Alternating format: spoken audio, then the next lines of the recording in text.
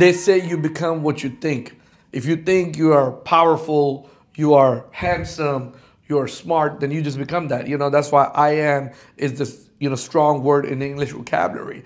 And what you read is, also how you start thinking. So if you're reading garbage, you just become, your mentality just become garbage because you are putting your, the ingredients you're putting in your mind and your mindset is just trash. So read positive stuff, surround yourself with positive things, and positive thinking is the key, is the main key how you're going to become and what you are going to do in the future.